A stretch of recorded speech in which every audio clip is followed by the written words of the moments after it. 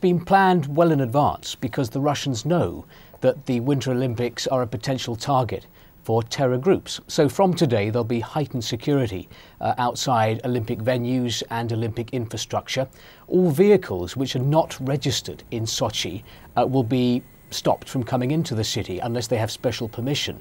Shops will be forbidden from selling firearms, explosives and ammunition. So hunting shops, for example, won't be able to sell hunting rifles.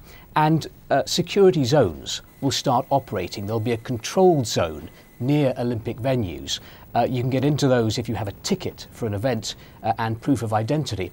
And there'll be the so-called forbidden zone outside Sochi, large areas outside Sochi too. Now add to all of that tens of thousands of police and interior ministry troops, warships in the Black Sea and anti-aircraft missiles, and you can see why Russian officials are calling this the most secure games ever.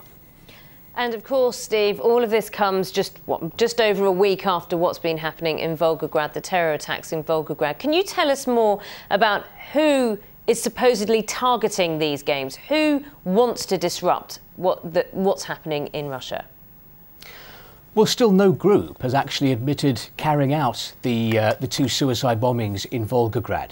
But the suspicion is that this is linked to Islamic insurgents in the North Caucasus. And we know that last year, the Chechen rebel leader Doka Umarov threatened to disrupt the Sochi Olympics.